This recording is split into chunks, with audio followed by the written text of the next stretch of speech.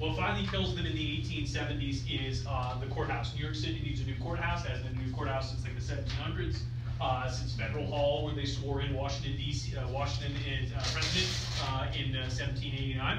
And so what happens is the Tammany Hall party, they decide to build a new courthouse, they buy land, and they farm out all the contracts to all their political allies, right? And so it turns out finally that the carpeting, an investigation by the New York Times discovers the carpeting is being laid by an old lady who's blind at the cost of like $250 a square foot. And of course, it turns out that her sons, like brothers, friends, husband, whatever, is a guy in the Tammany Hall. So they did this contract to this lady. She collects all the money, keeps some, passes the rest along to a series of people, and it all just disappears as bribes, right? And so the cost of the courthouse is something like 10 times the initial projection because it just keeps getting inflated because of corruption, right? And that finally blows up the Tammany Hall machine. There's a great cartoon Thomas Nast does of all the Tammany Hall guys in a circle, and the caption is, "Where's the money?" And they just keep pointing at the guy next to them and around, and it goes in the circle, right? The head of it is a guy known as Boss Tweed, who's this enormously rotund guy with a big orange beard, and when he gets indicted on federal corruption charges, he flees to Spain, and he loses like 200 pounds in lockup. And when he gets to the port in Spain, he jumps ship in Spain, and a Spanish dockhand actually recognizes him because he's so infamous. The trial is so famous they even know about it in Spain. He gets caught, and he spends a bunch of time in Sing Sing correctional facility up the river in New York State. And Tilden was lucky.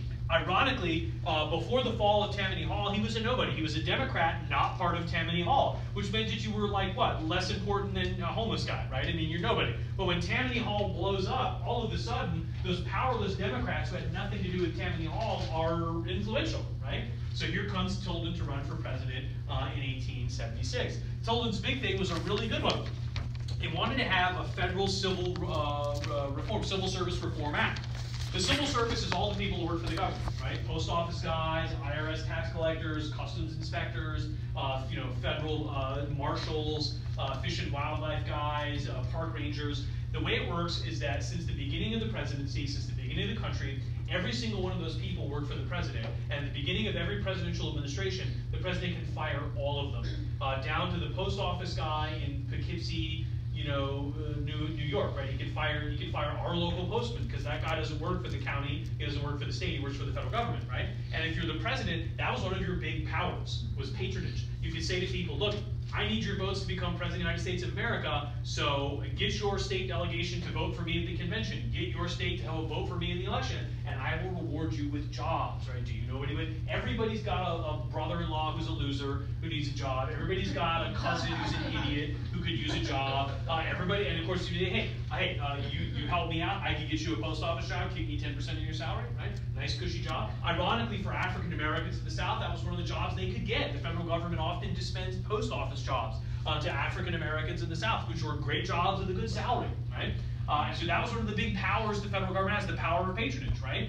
If you don't play ball, Senator from Pennsylvania, I'll fire every single person connected to you in the state of Pennsylvania. And then you don't have any friends in the state government, right? You don't have any allies. You can't help anybody, right? And so that's why being friends with the president is good, and he's got this power. So, on the other hand, Lincoln hated it, because Lincoln said being president, other than the whole war thing, is one nonstop parade of people who want jobs from you and will not leave you alone, right? And so what Tilden wants to do, it's a good idea, is he wants to take the federal government workforce and divide it into two tiers. The bottom tier, maybe the bottom 80%, are people that we hire for their competence, right? You maybe make them take a test or something like that, and like if you're a tax collector, maybe you take a math test, and then we just give them the job, and as long as they don't do a bad job, as long as they're good at it, you just let them do that job forever, and the president doesn't really hire or fire those people. The top level of the jobs, like the head of the IRS, the head of the State Department, ambassadors to foreign countries, those jobs the president would then remove and then refill, right?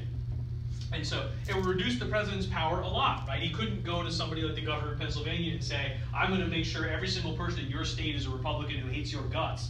And you can't do that anymore, right? On the other hand, it would make the president's job a lot easier. We have a really good idea. As it turns out, it will finally happen in the 1880s, as it turns out.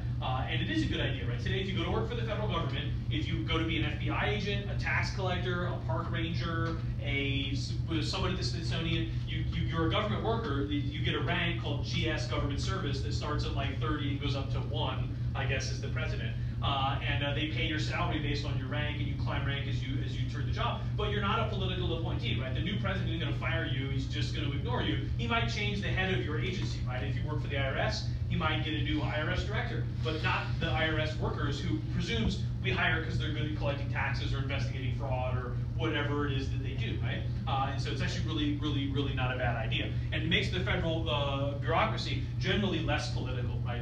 If you talk to IRS agents today, they don't really care so much about politics. They care about doing the job they do, which is like, I investigate fraud, or I prosecute, people who do tax scams or whatever. And so even today, right now, though, the president still has 4,100 jobs to fill when he comes in as the new president. So if you get elected president, you're supposed to have a lead on that before you get to the White House, because on day one, they're going to say, cool, who are you going to hire for this giant stack of jobs, which is ambassadors to every country in the world, the UN ambassador, the secretaries of every department, the heads of all the government agencies, ATF, FBI, CIA, DIA, DSS. You got to hire all those people, right? But that's way less than the 350,000 people or whatever that work for the federal government, not including the military, right? And so that's Tilden's hobby horse. It's not a bad one. He's a reform-minded guy. He said, look, we don't need presidents choosing who's going to collect your taxes. That doesn't make any sense, right? On the other hand, against him is the Republican governor of Ohio, Rutherford B. Hayes. Hayes had been a general in the Civil War. Like every Republican president, from Grant all the way up to McKinley, he will have been connected to the Civil War in some fashion. McKinley, he was elected in 1896, was a corporal. Because at that point, it's 30 years, so he couldn't have been that old during the Civil War. It's been a while, right? And so why is Hayes being a general important? It's very simple. Because if you're a Republican in the late 19th century, what are you going to campaign on when you run for political office? Remember that time the Civil War was awesome and we won it, it was great, and I fought in it? Like, here's my uniform, here's a picture of me in the uniform, right? I'm stabbing a Confederate or whatever. And so if you're a Republican, the things that you run on, you say the Democrats are the party of rum, Romanism, and rebellion.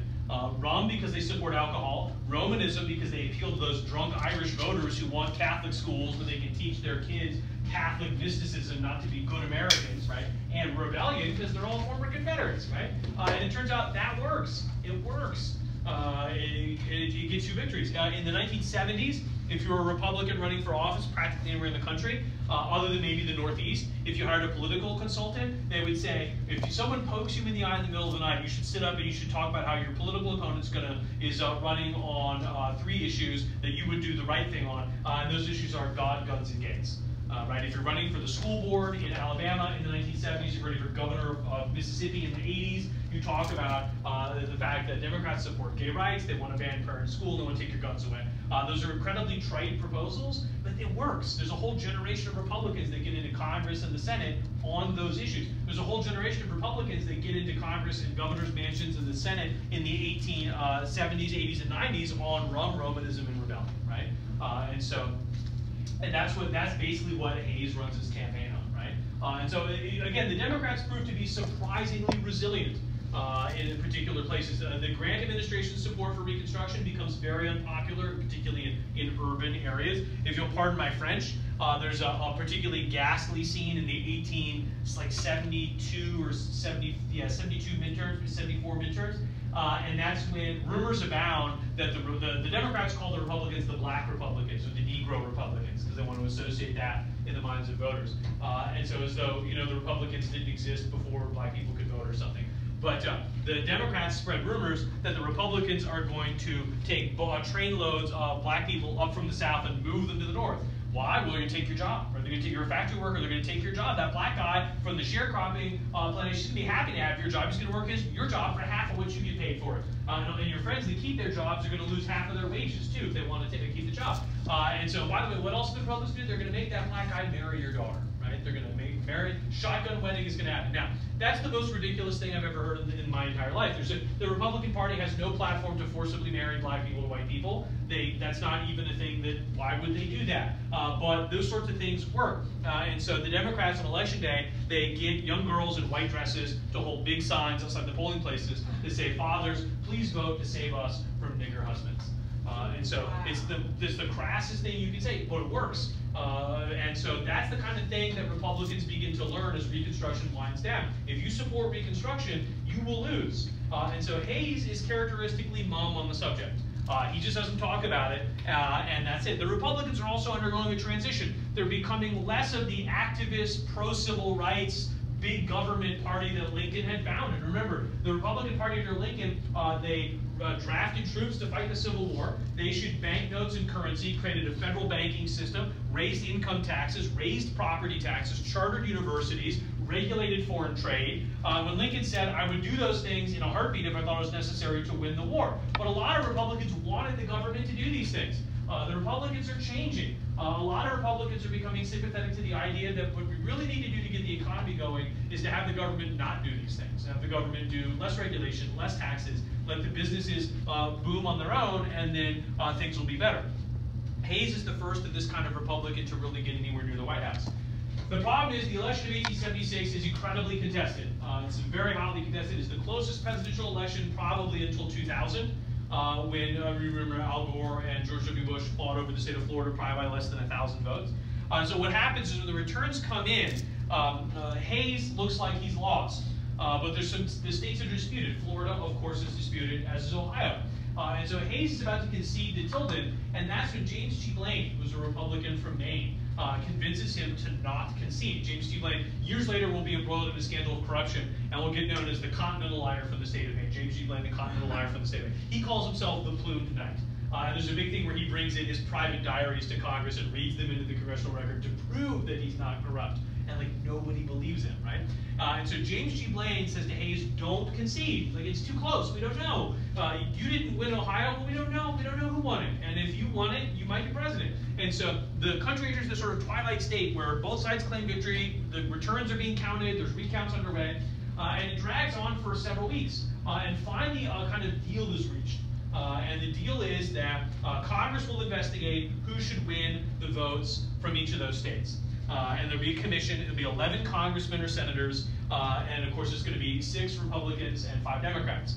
So right off the bat, you know what's going to happen. 6-5, the commission's going to vote that Hayes should get the votes from Florida and Ohio if he becomes president, right? On the other hand, the deal that is not part of the deal officially is that were Hayes to accept this arrangement, when he becomes president, Reconstruction is off the table, right? Reconstruction would end.